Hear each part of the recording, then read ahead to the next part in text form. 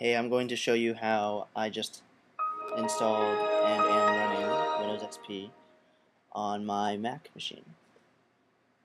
So here we are inside Parallels Desktop, which is a parallel desktop for my Mac. And as you can see, I'm running Mac OS in the background. And in this little tiny window, I'm running XP. It initially starts up in this tiny window, but if I push full screen here, it'll move on to and take over my desktop. And now I am in Windows XP. And everything works just like it would on a PC. I can change all the settings, I can access all the folders.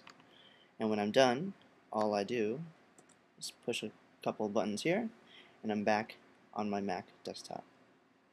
To shut down, I just shut it off like I would on a normal PC.